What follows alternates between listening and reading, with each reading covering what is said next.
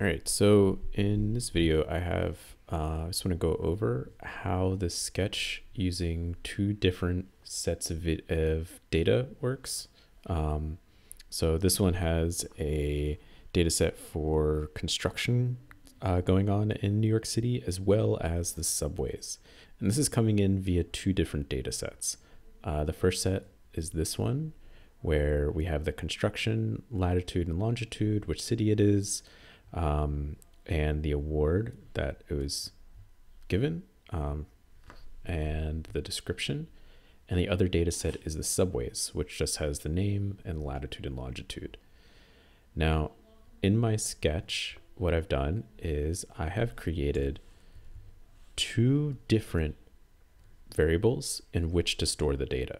So I'm not going to store the table or CSV file in the same variable because I need to access them at different times. So I've loaded them in where I have my URLs or my local version, which is loaded here on the side, construction CSV. And then I'm loading each of those into the preload function. So data is going to store the construction one, and sub data is going to store the subway data. Then I need to basically do the same thing that I would normally do for accessing columns and rows, but I need to specify which data set they're coming from. So here I'm getting the number of rows, but I'm getting it from the first set of data, the construction one. The second one, sub rows, is coming from the subway data. So notice I'm using data and sub data. So I'm getting two different values there. And here it's doing print num rows. And if I did print sub rows, we should see different information, right? So for 4,425 versus 473. And this is part of the reason that I don't want to put them in the same CSV file. Like I don't want to just copy and paste the information from here into here, because there's only going to be, a set amount of rows that are here. And it's not going to be exactly the same as what's here. So that's part of the reason that I'm keeping them separate. And then I go down and I'm getting the latitude and the longitude from, and all of the other data, the city, the award, and the description. And this is all coming from the construction CSV. And notice I'm using data.getColumn. When I'm getting it from the subway, I am using subdata. So I'm using, again, the dot notation, but I'm changing the variable name.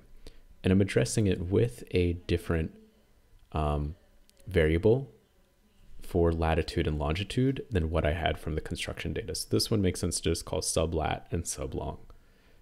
Now, here's kind of interesting.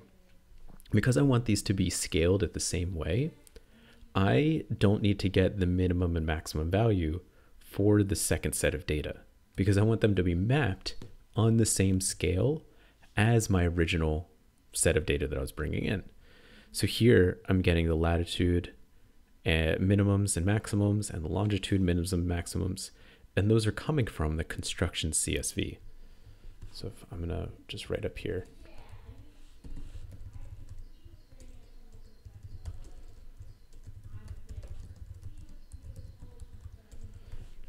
And then I'm just debugging.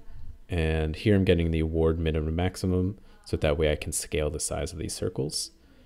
And then, just like we've seen before, I am remapping my construction. This is my construction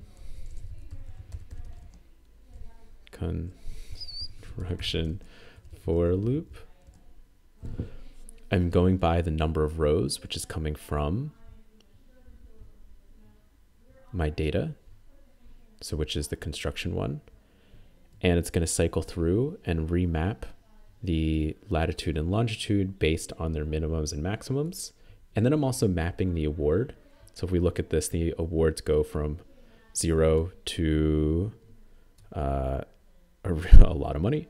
And I'm rescaling it down to be either 2 pixels wide or 20 pixels wide.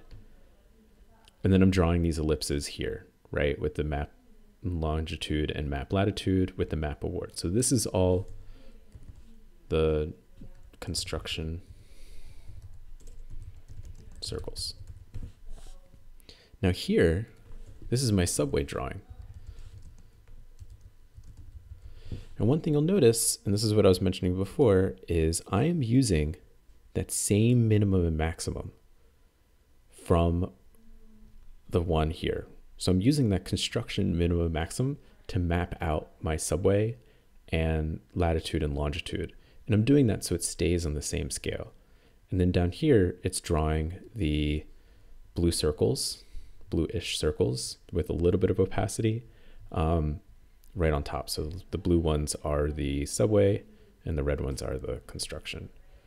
And this is all happening inside setup. I don't even have draw down here at the bottom.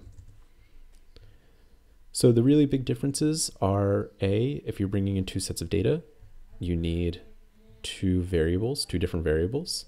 You need to store your table in two separate values. And then if you're mapping at this like geolocation, you want to keep them both on the same scale. So that way they're both being mapped in the same way. And that's it.